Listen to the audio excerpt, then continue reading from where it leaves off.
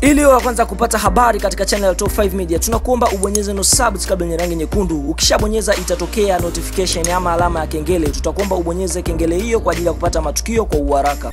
Baada ya kifo cha rais wa Burundi anayefahamika kwa jina la Pierre Nkurunziza, hatimaye rais wa nchi ya Tanzania anayefahamika kwa jina la John Pombe Magufuli ameweza kufunguka na kutoa ya moyoni kutokana na kifo cha rais wa Burundi. Tunaona rais wa Burundi alikuwa ni mmoja kati ya viongozi mashuhuri sana barani Afrika na kuweza kukumbukwa na viongozi wengi. Tunaenda kusema kila alichokisema rais wa nchi ya Tanzania anayefahamika kwa jina la John Pombe Magufuli.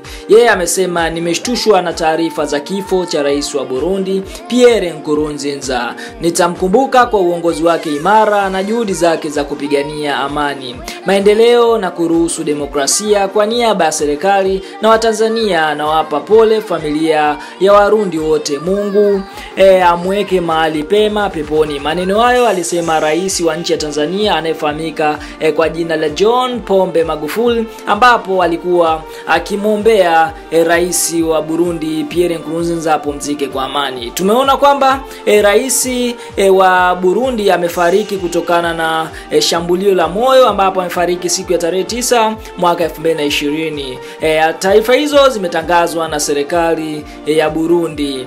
Pia fahamu kwamba hivi karibuni mke wake Denise Bukumi alilazwa nchini Kenya kwa matibabu ya COVID-19.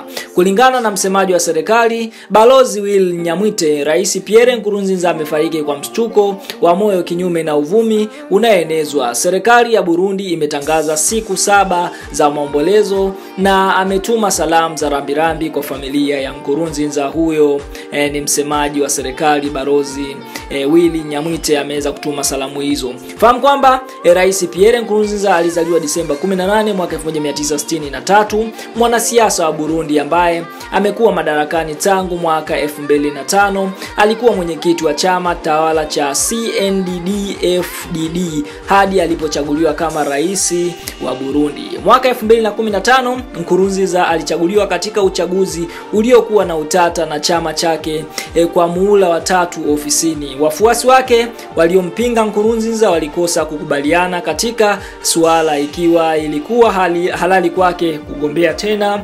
Maandamano yakafuata. Tunaona rais wa nchi ya Burundi amefariki akiwa ana umri wa miaka 53. Kama kawaida basi Top 5 Media tunachosema tu ni Mungu amlaze mahali pema peponi, kwa sababu tunaamini Mungu ndiye muweza wa yote na ndiye anayefanikisha mambo haya, na tunaamini Mungu akiamua basi mwanadamu huwezi kupinga. Hatuna la ziada, nitukusitu ni udondoshe maoni yako hapo jinsi ya kumfariji wananchi wa Burundi na jinsi ya kuifariji familia ya Nkurunziza hapo chini. Dondosha tu salamu za rambirambi hapo na kuwatakia pole. Asante, hatuna la ziada. Bye bye.